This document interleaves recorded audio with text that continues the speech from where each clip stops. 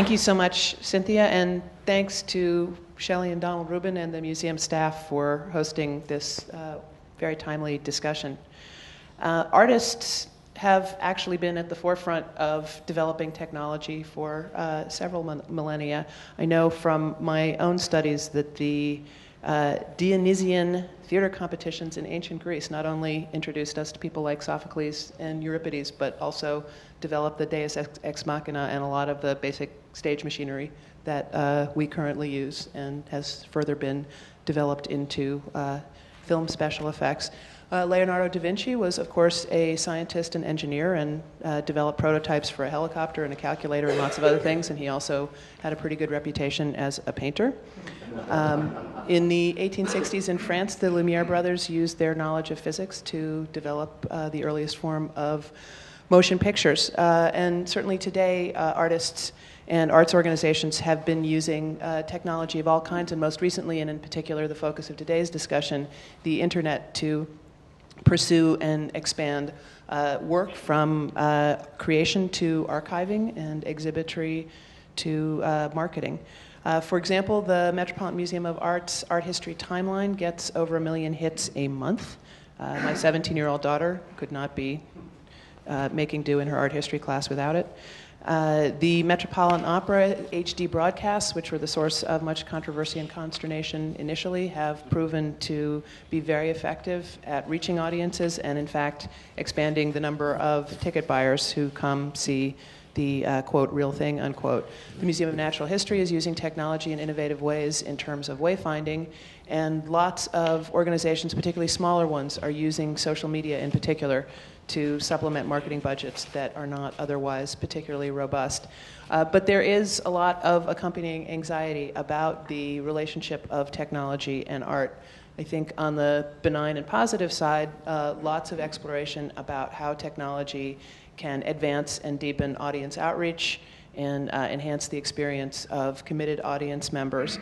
On the more apocalyptic front, I think there's a lot of concern about whether technology will somehow supplant art, which of course begs the question about the definitional line between art and technology.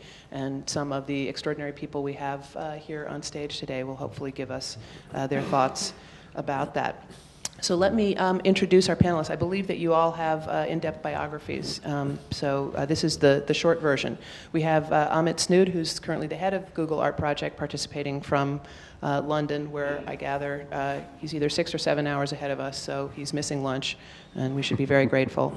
Mark Donner, who's a Google engineering director and actually was the creator of Google Art Project, and we'll get to hear from Mark about how he had this extraordinarily insightful idea in the first place. We're also joined by Seb Chan, who is the Director of Digital and Emerging Media at the Smithsonian Cooper-Hewitt, which is our National Design Museum located here in New York. The artist and graphic designer Jorge Colombo, who was the first person, I understand it, to create a New Yorker cover with an iPhone art-making app. And Eve Moros Ortega, who is the managing director of Art 21 at PBS. So what I'm going to do is start by asking everyone on the panel to briefly discuss their work and in relation to this particular topic, and then open up for some conversation among the panelists, and then I believe Cynthia is going to do some Q&A, so everybody will have a chance to talk with our extraordinary panelists. So, Mark, if I could start with you, since again, this was your brainwave, if you could tell us a little bit about how this came to you. Well, I was not alone, so I don't want to claim all the credit for this, but I grew up, born and raised here in Manhattan, the child of starving artists, and at about age 10 or 11, I concluded that while I might want to be an artist, I was going to starve if I did so.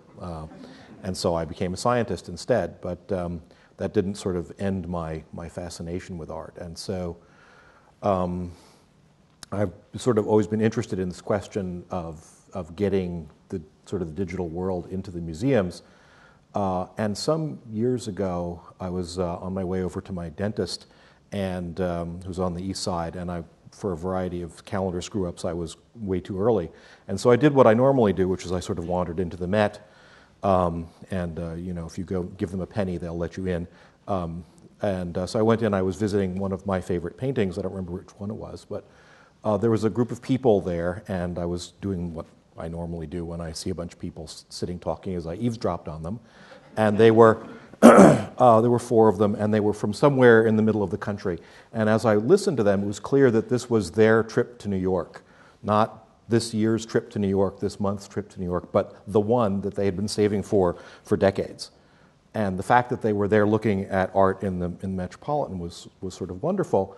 And I sort of thought about their experience of this work other than this one time. And, you know, they probably have a sort of a coffee table book where this thing that's this big was this big, and, you know, in the colors there was rendered by some printing process to way too flat and way too limited. But that had been enough to inspire them to come and see this. And I said, gee, I wonder, you know, the Google Book Project had started up a while ago, and I said, I wonder if we could begin to think about getting this stuff out to the world through the web browser as well. And that led to some thinking. I knew some museum CIOs and had some discussions with them and wrote a blog post about it. And then I joined Google and said, gee, you know, we've got all these powerful tools. Could we be helpful to the museum world? And that sort of led to a bunch of conversations. Seb? Sure. I've actually got a couple of slides I'd like to show, because I think there's some really interesting ways technology is beginning to shape both the in-gallery experience and the opportunities for that gallery experience to expand. So I'll just jump up into a couple. Put this across. All right, so I've just joined the Cooper-Hewitt from the Powerhouse Museum in Sydney. I was doing a lot of work there. We were basically a science and design museum, and I've just joined the Cooper-Hewitt 4 months ago, but we've been pushing very hard in that period to really make accessible as much of the collection as possible. So when the Google Art project came to us and said, look, we can squeeze you in at the very last minute, we pushed very hard to make as many of the works we had digitized available. And this has been a project I've been working on around making museum collections widely accessible for many years now.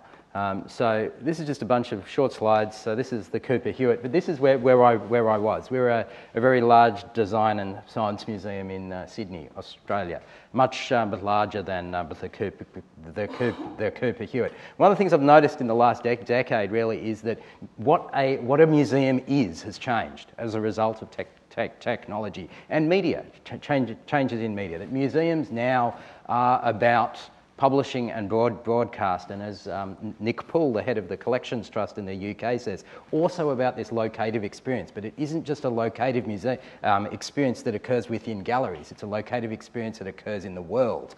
Also now, technology has changed the visitor's experience, because museums have got to be much clearer about what their physical experience is about. Museums now people can carry things around in their pockets and get access to images of collections. Museums' physical spaces need to be more assertive about the role of actually seeing the real thing in their actual space itself.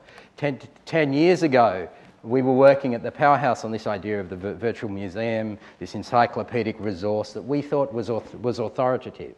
But what else occurred in 2001? Wikipedia launched. So this idea that a museum could claim authority was kind of a little bit ridiculous. We thought we were in control of the experience. 2001.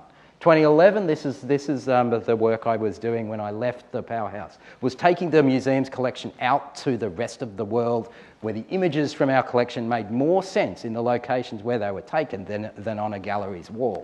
So this idea in 2011 that the museum was becoming a museum without walls. Museums were becoming data providers, much as libraries were. That authority was based on the context, not who kind of museums were, but the context in which museums spoke, because the user was in control.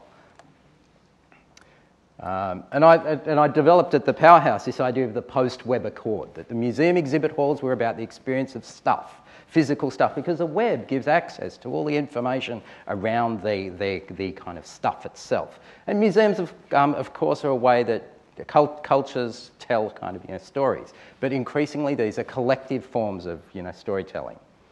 I'll just skip forward a bunch here because we should just do some skipping. So museums have issues, a lot of issues, and one of the most exciting things other than the GAP that launched recently was the Walker's new website. The Walker's site covers things that are not in their own galleries. And this is really exciting because the first provocation that I'd ask is, how do we turn museums, digital spaces, to become nodes? Not destinations, but nodes in a network of other museums. Another project, James Bridle's project that looks at Wikipedia. This is an 11-volume encyclopedia set of all of the edits to the article of the Iraq War for a decade in Wikipedia. Now, when I look at how museums document collections, we see this. We see none of the changes in the way curators or researchers have described things. How do we change the way museums document things to reflect the way the objects change through time? The Powerhouse, we worked a lot on very detailed catalogue records. This is a Powerhouse collection record for a fabric. This is a similar record up the top at the Cooper-Hewitt. So we're really working to expand documentation and to show change.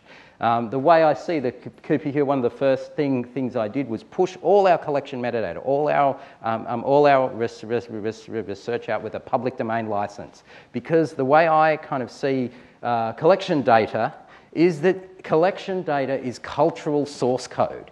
It is the way people make culture and describe the past to create a new kind of future. Some of the work I was doing on the Powerhouse too was about looking at the ways people use collection data. So this is heat maps of the most cut and pasted parts of documentation by school kids. Right? So importantly, tailoring the experience for particular user groups. How do we use data that is generated by digital services, web applications, mobile devices to better design experiences? This is a heat mapping project we were doing of our gallery spaces that looked at the way people moved through gallery spaces using Wi-Fi tracking. And this was allowing us to better think about the ways we physically design museum spaces, because the way people move through our spaces is changing as a result of technology too. The last thing is, how do we now, in the presence of the art project, reconsider what a physical museum visit is?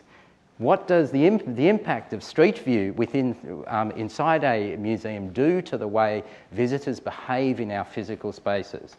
This is a project from a museum in Hobart, which when you visit, you actually following up your visit, you get sent a 3D representation of your path through the museum.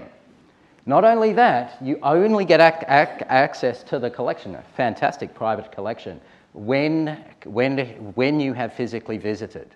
And it shows the works that you haven't seen as well as the ones you have seen. What they have done is provide every visitor with a mobile device and taken away every single bit of documentation and text paneling in the entire building. Now what this does is opens up space for complete freedom for exhibit designers to rethink the way physical spaces are designed without text. This is a fascinating thing, and as you can see, the other benefit of this, which excited me, was the ability for them to create heat maps and track the way visitors move through their spaces and redesign galleries in a way that has not really been possible previously. So this is an analytics view of the way visitors behave as a result of having all of this data available. The final thing, I guess, is we think that digitizing 2D things is a threat now. We're digitizing 3D things. And what happens when visitors, particularly school kids and teachers, can in fact print exact replicas of works of art or designed works, in my case, at school? How does that change the way education works in museums? This is the next challenge for us, and the Smithsonian's already begun doing this. We've been doing 3D scanning, and at the Cooper-Hewitt, we're really looking to utilise this in our reopening in 2014. So this is some of the changes that are really coming in the very near kind of future. So, cool. Thank you very much. Eve?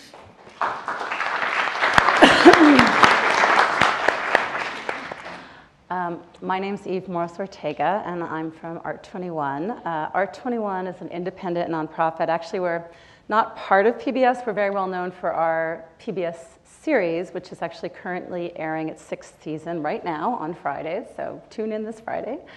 But Art21's mission is to inspire a more creative world through the work and words of living artists. And we've been around for over 10 years now, and our main activity is documenting the artists of our time. So from the beginning, we've always relied on technology, really video at first, but increasingly now, of course, it's the internet. And it's really interesting to hear the other panelists, because we struggle with the benefits and challenges of being a virtual space from the get-go. And we've always seen ourselves as a complement to museums and artists, because we're making accessible how these artists make their work, why they do so, by bringing access to the artists directly to broad audiences through digital technologies. Art21 was founded with access in mind. Our executive director previously had founded another nonprofit called Independent Curators International, which was really about a museum without walls, bringing bricks and mortar exhibitions to underserved communities. And she had done that for many, many years when she'd been asked by the local PBS affiliate here in New York, WNET, to serve as the visual arts consultant for a weekly art magazine. And the light bulb went off that this was a way to exponentially increase that level of access and to really democratize access to the artists of our day. Because one thing she had noticed in traveling around the country for these traditional museum exhibitions was that very few people actually knew the artists of our time. I think older art sort of sifts down and becomes part of, more, it's just better known, but whereas when she would ask people who was, the most recent artist they knew, they would really struggle and be like, who's the guy who does, the Campbell soup cans, or, the lonely people in the diner, or like Georgia O'Keeffe. There was just a real sort of absence of access to the artists of our time. So that is really what we do. And our best known project, Art in the 21st Century, which is airing, as I said, right now, is in its 6th season. It's had over 20 million viewers now. We've profiled 100 of the most amazing artists of our time. And it started out based mostly in the United States, but as the art world has become increasingly globalized, the artists that we have, we realized at the beginning we had major funding from the National Endowment for the Arts at the very beginning. And so a curatorial criteria at the beginning was that the artist had sort of a foothold in the United States. But through the years, we've realized that it's not so meaningful anymore, because being an artist today, by necessity, you're all over the globe. So whether it's artists who are based outside of the US and are coming here for exhibitions, or vice versa.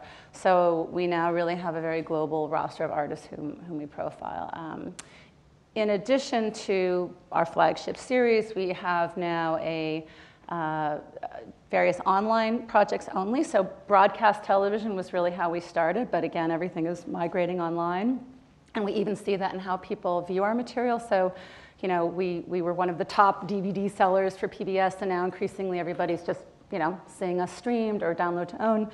And we also have new content streams that are really destined for online only. So one of those is exclusives, and those are additional films from the artists in the series. But then we have a new series called New York Close-Up, which was very much about a very geographically limited group of artists here in New York City, sort of artists in our own backyard who are, in the first decade of their careers. So that's something that we just started last year with support from the Department of Cultural Affairs.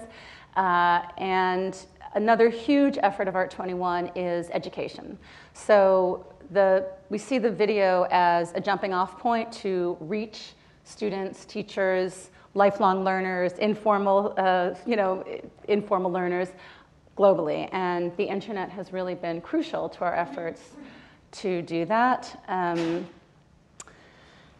then we also complement that with events. So right now, with the launch of each new season of the series, we have an initiative called Access.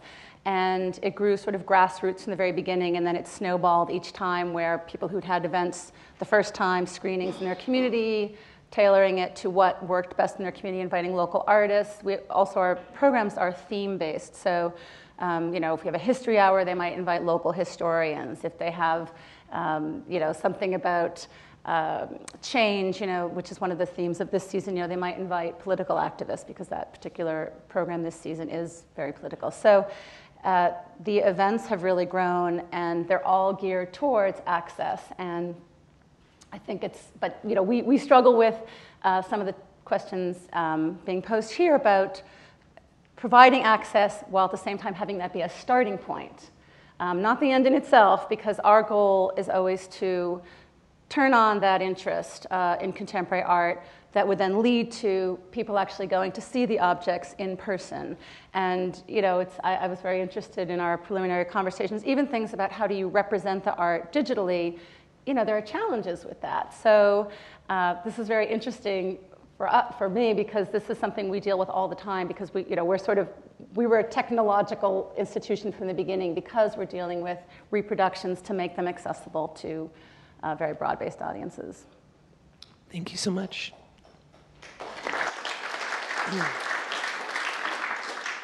George? Yes. Well, my name is Jorge Colombo. I am from Lisbon, Portugal, and I moved to the United States in 1989. I have worked mostly as an illustrator for the past few decades, and I was working mostly on urban landscapes, in watercolor for a long time. But as time, in the past few years, I started working on with my finger on an iPhone, and after a couple of years, upgraded to an iPad. Now I work both. So the earlier part of my career was purely analog, so to speak. I mean, I was working just with brushes and painting and making mistakes and going back and changing.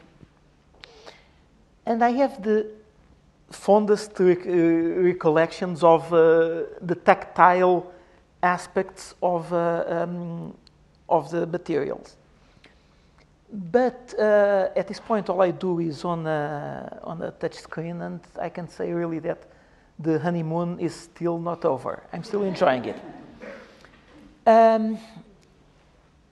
And what is pleasant to me is the immediacy and the fact that the materials do not cease to be on the way. It's almost like my finger is willing colors and willing shapes to happen without having any physical mediation. I compare the way that of working on on a touch screen to working on a piano. You feel like your fingers are just magically making sound, and yet, of course, there's a complicated machinery that is hidden inside the black box, but you don't need to know that. The other thing that I take a lot of advantage is the fact that this becomes much faster to disseminate.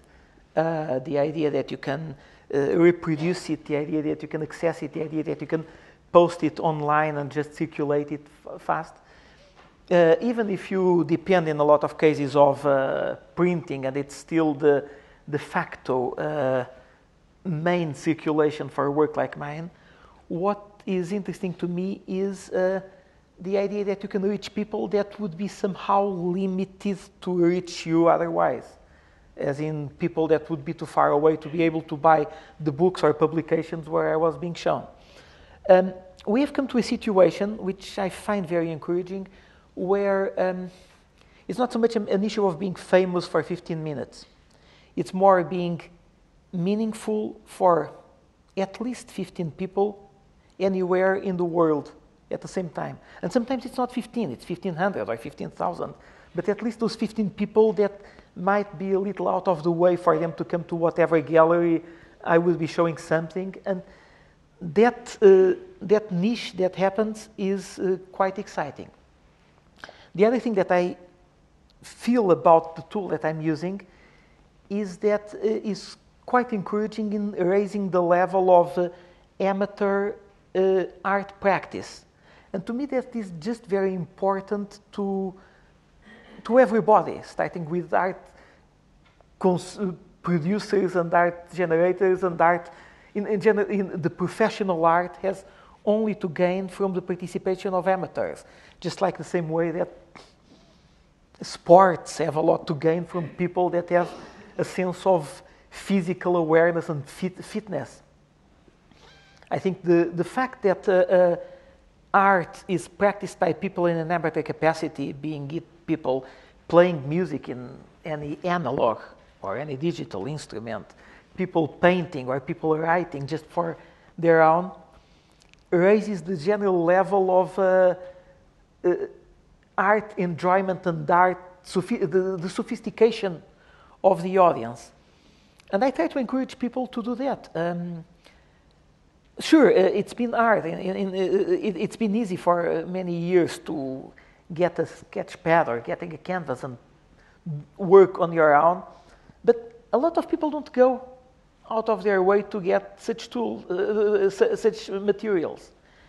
Yet, when it comes to, for instance, in an iPhone, it's like a Swiss Army knife that people have in their pocket. It's a tool that people use for many other things. They have already made the investment. They have that tool somewhere, be it a computer, in their lives. And so it's not that complicated to add a next little app and going farther and experiment, be it with photographs or with music or whatever. But the other thing that I feel is that this conversation makes more sense right now, and pretty soon it will stop making sense. It will just be a given. A lot of things that we don't even think of as technology, like pens that you don't need to dip, or the idea that you can make a Xerox or you make a phone call. All these are, eyeglasses were avant-garde technology at some point, and now it's old news. So anything that we do now, pretty soon will be so ingrained in our culture and in our fabric of our lives that you don't even think about it. We don't even think of that it makes a difference. It's just been there forever. So, Thank you. thank you.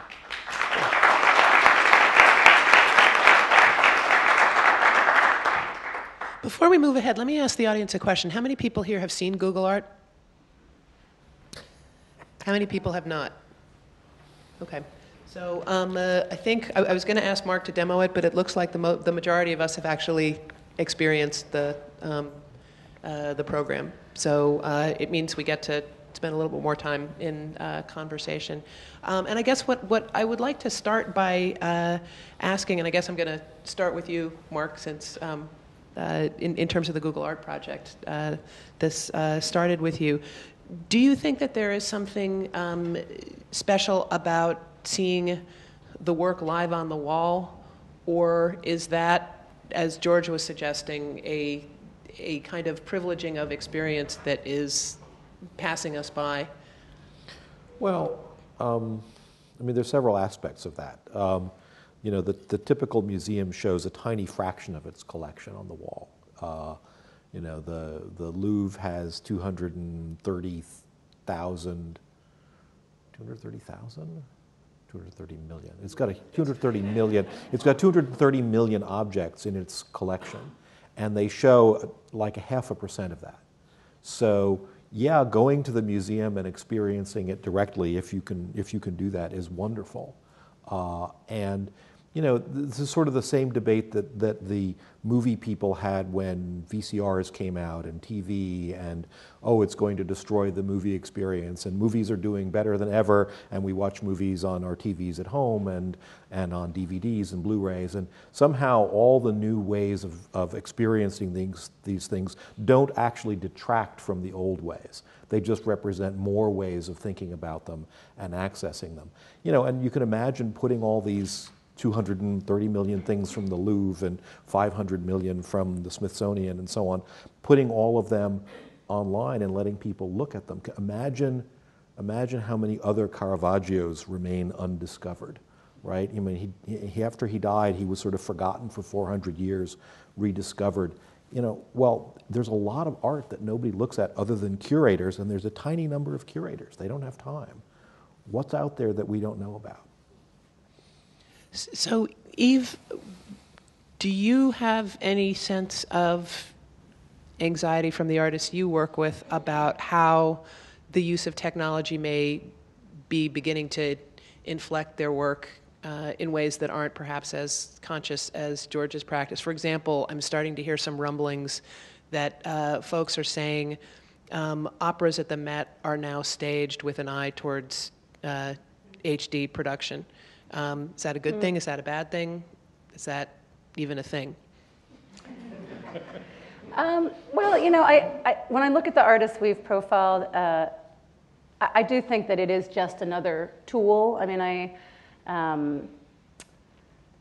so I think it really depends on the artist. I mean, interestingly, I mean, and I felt this at the recent Whitney Biennial, I also think a lot of artists are actually looking at technology maybe with a certain nostalgia now, and I think it really runs the gamut because we have profiled so many different artists where there are artists who incorporate digital technology as a new tool to maybe explore ideas that they've been working with all along, and the technology allows them another way to explore those ideas, whereas some other artists, I think, might be looking at, you know, what does it mean that certain technologies are becoming obsolete, and what do we lose when that happens? You know, we actually just made a film about William Kentridge, who, around his opera at the Met, The Nose, and which, you know, relied heavily on video projections. But, you know, what's also interesting is I think it's interesting how artists use technology and sometimes combine very low-tech methods with high tech. So I don't, you know, I think sometimes people, it's kind of like what you were saying, George, about, you know, when you say technology, I think people think cutting edge, and yet sometimes there's a blend in which you can, you know, we actually, really what Art 21 tries to do is to go behind the finished object and show, you know, how things are made. And so we were filming William Kentridge making some of these videos, and there are these very beautiful, you know, films, but when you see how they're made, a lot of times he's got like a fan blowing paper. I mean, you know, and he just happens to be recording that. But so the effect might sort of, you know, be projected and look very high tech, but the way it was made incorporates very simple means, and sometimes very, you know, old-fashioned means that come from, I mean, you know, we were just talking before, George, but you know, some of your methods, even if, I mean, when George was showing me how he was making these incredible finger paintings, I doubt you would be so good at doing that had you not had the training and the ability that came from working with traditional techniques. So, you know, I think, yeah, it's a hard question to answer because I think it just really depends on the artist. You know, I do think that there are, you know, there are things that I think seeing work in person is a different experience, though, than seeing it online. But that doesn't mean that one is better than the other. I just think they're different. And I also think another interesting trend, it seems, is that there seems to be more performance-based work now, and sometimes I just wonder if that's a reaction on the part of artists to kind of sort of instigate a collective experience, which requires that people see something live as opposed to mediated, through a screen in a potentially, solitary way. So I don't know if that answers the question. No, I think it's all interesting. And Seb, picking up on something that George said about using technology as a way, I don't think this is, George, what you actually said, but of sort of bridging the gap between professional and amateur. What, in your experience, is that a goal? How does one harness increasing informal participation, which I believe is the new phrase, around, as in non-professional activity? And ultimately, is that going to productively or destructively erode the notion of professional versus amateur? I think it's incredibly productive, but I think it poses a great challenge for museums in collecting. And I think the real challenge now is for museums to collect more broadly. And when works are being born digital, what does collecting a work actually mean? How is that work collected? And how do you differentiate the work, say, of George versus someone else using a similar app? The ideas about how and what museums collect are more threatened than actually the works themselves, and there's certainly a growing transparency to what used to be quite opaque in museum practice. And I think that's both exciting and challenging for museums as well. And I think, in that, what gets exhibited becomes quite interesting too, because as more works become digitized, and parallel to GAP, we have initiatives like Europeana that's taking millions of works from European collections and making them all freely available at high kind of resolution. Initiatives like back home in Oz, collections networks, and Canadian Virtual Museum, and all these sort of projects, national scale projects, as well as continental scale projects. All of these are beginning to make the many works that are not available for physical viewing in museums suddenly available, and that makes visitors ask, well, why can't I see these? And this is one of the things that we found at the Powerhouse when we made our collection available on kind of line. All of the digitised works, which represented about 50% of the collection in 2006, and we implemented recommendation systems and smart kind of searching tools and all these social tools then. One of the things we found was that the inquiries to curators skyrocketed. We had a 10-fold growth in curatorial phone calls and emails in the first 3 months. And the things that were the most popular things on our website, some of them had never ever been considered for putting on public show.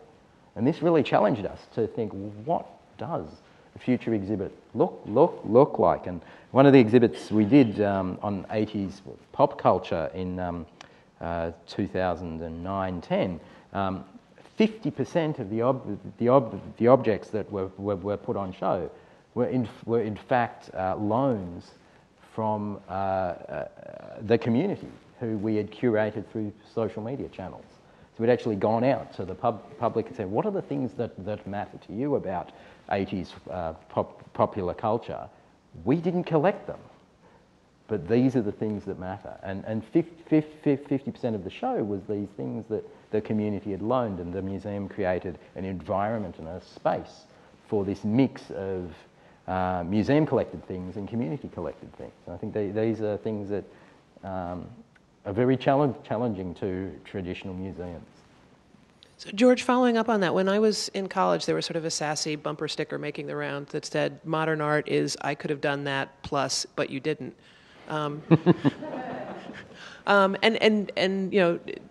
Given what Seb has said about the fact that among other things, technology makes a degree of virtuosity accessible to people who haven't necessarily had the training, do you think that there is still a valid distinction between the kind of training and practice and extraordinary talent that a professional artist like you has and the work of an amateur that may have talent but not, sort of the depth of engagement with the practice? Are you threatened by technology as a tool of encroachment, or? No, not really. I mean, basically there are problems that you solve by throwing money at them, and problems that you solve by throwing ideas at them. If you are short of one, you may try to compensate with one of the others. If you are poor, you come up with a creative idea, and if you have no ideas but you have funding, you just toss the money at it. But really there are the right things and there are the wrong things to do. Artists will always find some way of bringing an additional magic, an additional personality to the work.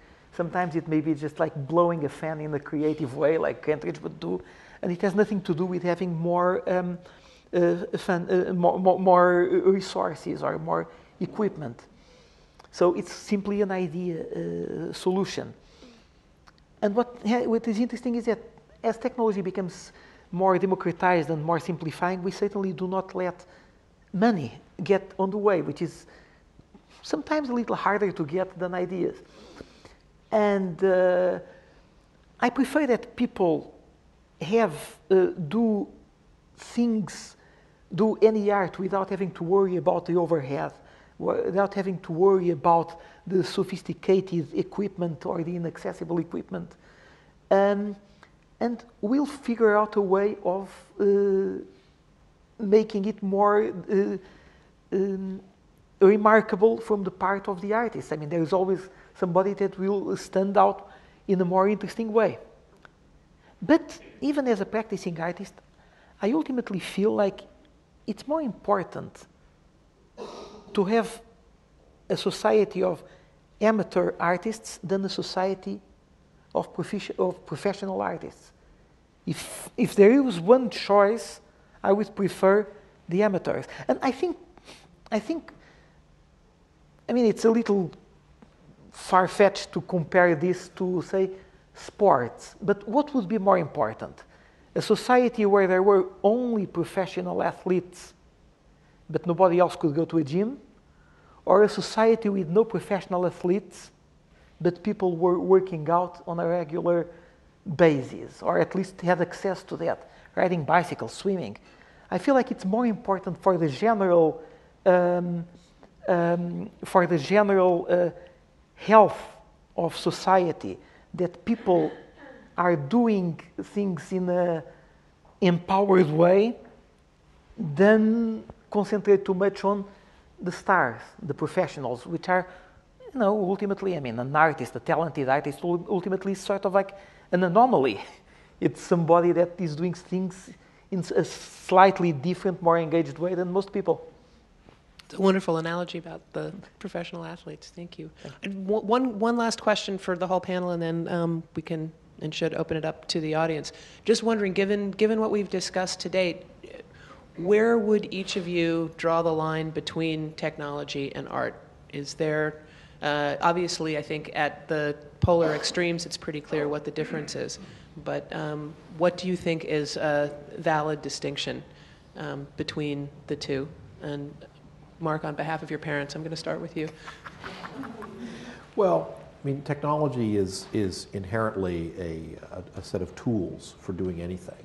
I mean, I would argue that mastering pigments and making paint is a technology, and art is a way of communicating between people, or maybe from a person to over time or something like that. But it's art is really about human beings and their relationships, their emotions, the way they see the world, and how they relate to one another. And technology is just another set of things that you use in the process of doing that.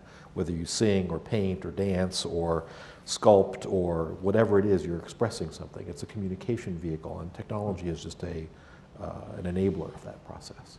So Marshall McLuhan's famous postulate that the medium is the message, or is the massage, depending on which version you read. Is wrong. Is just wrong. It's just totally wrong. Okay.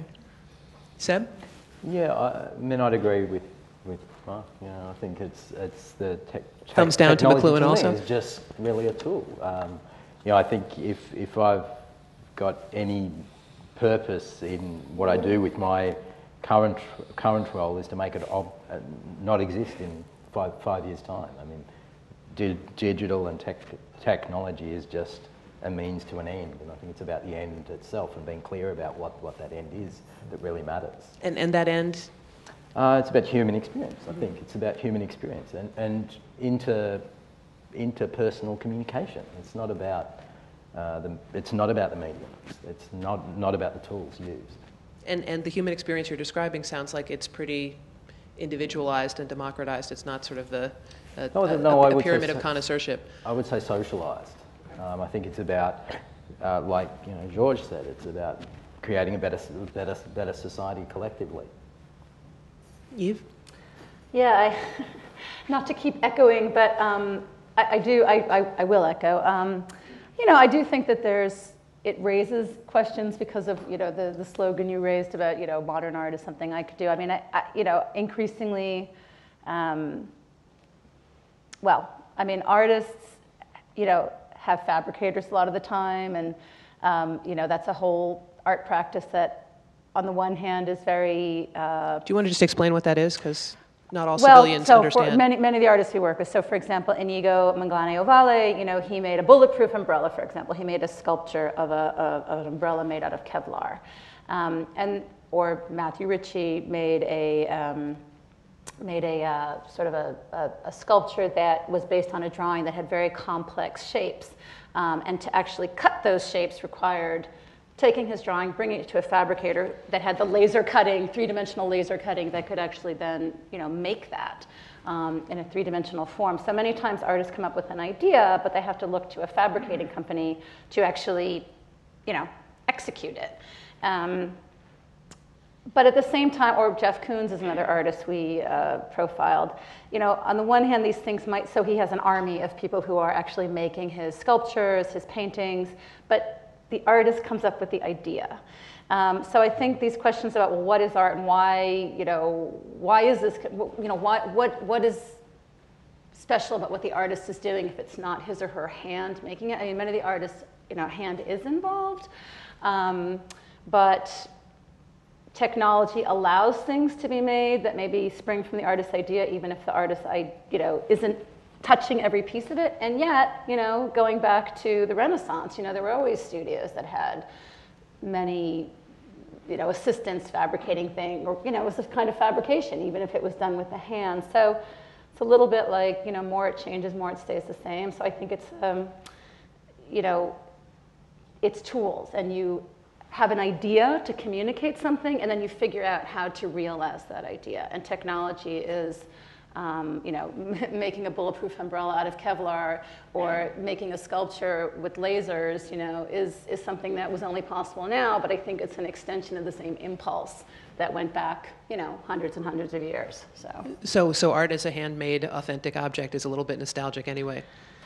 I mean, again, I do think it's changed, but I still think the premise of having an idea that you want to turn into an object hasn't necessarily changed. It's just, how do you get there? And I think technology allows different ways of getting there. George? When I think of, I can think of many arts that do not involve technology.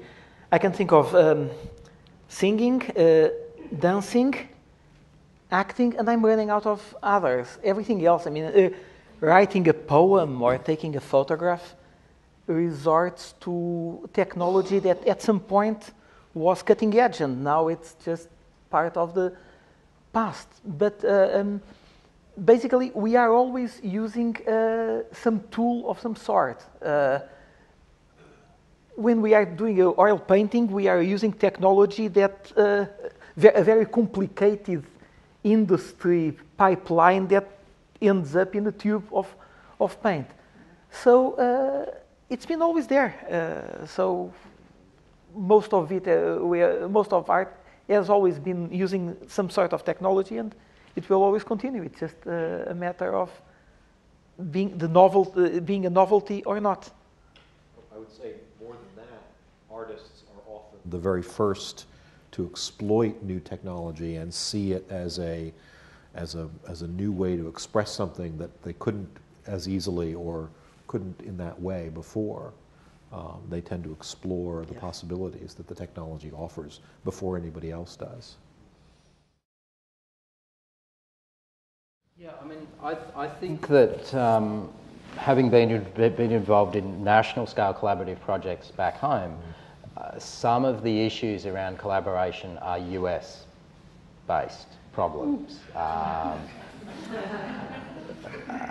Certainly, definitely in the Commonwealth nations and European nations that have centralised national funding for the arts and public institutions with public collections, whilst there has been a resistance initially around the interoperability and national federated search and these sorts of things. These are problems that were solved 5 to 10 kind of years ago, and where we now see things is the opportunity now to expand that globally, and I think there has been a sea change in museums now, and the GAP is a great example of some of the benefits that come at global scale now. Certainly the difference between GAP version 1 a year ago and now is immense. But what's been fascinating is again looking at the conservatism of the US museums in putting contemporary works in. Whereas I look back home and in the New Zealand museums, the Asian museums, they have contemporary works there. They have Indigenous works there. They have works that are very hard to clear rights on, and yet they have gone and done it. And this is where I think there is hopefully now the American museums will look at the museums from much smaller nations and go, well, they did it, and it's embarrassing that we haven't done it. And in some ways, being at the Smithsonian now and looking at the Cooper-Hewitt's contribution, we came in two months prior to launch, and because of the non-disclosure agreements, we didn't know which other participants were involved in the second round. We didn't know how many collection pieces other museums were putting in. We put in 1,600 works, roughly, and I was kind of embarrassed at that small amount. And yet I look at the other Smithsonians who have put in 500 or 50 works. That's embarrassing, It's about being bold around this sort of stuff, and I think it's great that Google's done this because it is beginning to put the international context on boldness in museums, but also the rights issues and the globalisation of copyright and the extension of copyright, often against artists' own wishes. Mark, do you want to? I'd like to take put that a little one? context on some of this because we think of museums as eternal things, partly because the stuff that they display is often quite old and eternal. But the notion of a museum as a institution full of art open to or artifacts open to the public is a relatively new invention. The British Museum was one of the first major museums that opened to the public in the 1850s. And before that, museums were private things for the royalty and the nobility. Museums are still a relatively new concept. For the art project, interestingly enough, it was quite a sort of a gamble for us. It was successful with the public. The turning point in our relationships with the museums was an interview given by the head of the Uffizi some months after the first phase of the art project opened, when he pointed out that the art project, which links back to the museum's own websites, had driven a 5x growth in the web traffic to the Uffizi's website. He said, but moreover, it doubled the foot traffic. And since at this stage of the evolution of the business models of museums, foot traffic is the gold standard, this was the thing that they had been worrying most about. Would the web traffic cut into the foot traffic? And to their delight, it actually helped it. And at that point, the museums began tearing our doors down, trying to get into the next phase of the project. So what we're seeing is the evolution of thinking within a large community, which is tasked with a very substantive custodial task. And so they can't be casually, silly with their assets. And so they do have to work somewhat gradually and somewhat cautiously, even though, the hardcore geeks sort of, we see the future, we know exactly where to go, why don't you just go there? Well, it's not that easy. You actually have to figure it out and make it work. Yeah, I would say though that, many of the times the contributions, there are more available works that museums have already on their own websites that should have been available to GAP. And I think now that I do hope that museums will continue to add more now that they can. I think the other thing that's great about the GAP project is it cleans up the messy metadata that museums have, the descriptive text, the artist names that vary slightly between museum to museum. The behind the scenes work at the GAP has normalised some of that data, but more importantly, museums can now download their cleaned up data finally. So Google's actually providing another service behind the scenes, which is cleaning up museums' messy data, which I do hope that museums realise is incredibly valuable and actually makes the the goals of the global search much easier, not only for GAP but for their own websites and other national scale projects. But that's one of the less publicly visible goals of this. It's more internal to museums. I also want to say at Art21, I mean, I'm not sure what form this would take in terms of a collaboration, but I do think that we struggle a lot and look to technology for making our assets more useful. So jumping off on what you're saying, because we have a tremendously valuable archive now. I mean, we have documented these artists, and many of them, getting access to their studios, their homes, their daily lives is a real privilege that we've had. And it's, from like Bruce Nauman, Richard Serra, Louise Bourgeois, and some of these artists are no longer with us. So we've had museums come to us as sort of a record of even, when Elizabeth Murray had a show at the Museum of Modern Art, they came to us to study how she was making her paintings through our films. Their conservators were looking to us as the record for that. And because education is so important to us, searchability is huge, because what we hear from educators is that they all need to tailor their lesson plans, and we have such rich content. But for them to navigate that, having better tools to search, tag, organize, and we're getting there. But, I think Art21, like a lot of small nonprofits, that's a struggle. And I think we, look to technological solution, like we just, we did our website not so long ago. We had a really antiquated back end. We switched to a CMS finally.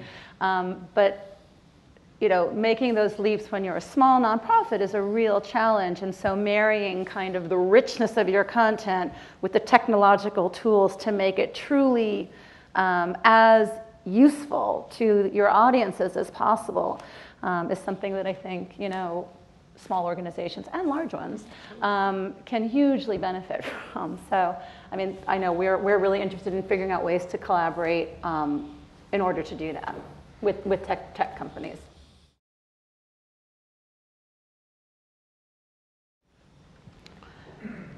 A lot of we are in a difficult transitional era where things are changing so fast that we have not landed on a contemporary model for everything work in a correct economic way.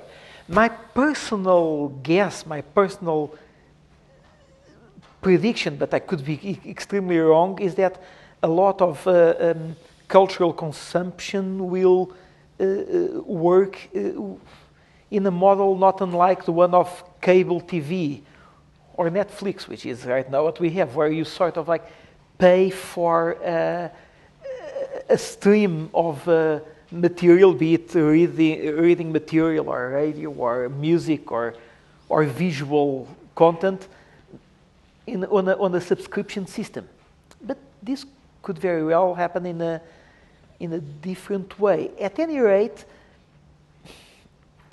the idea that there is a choice and that you can still seek up the original, the actual object, or just get at least a hint of it in some kind of like a sort of digital way, is a great start.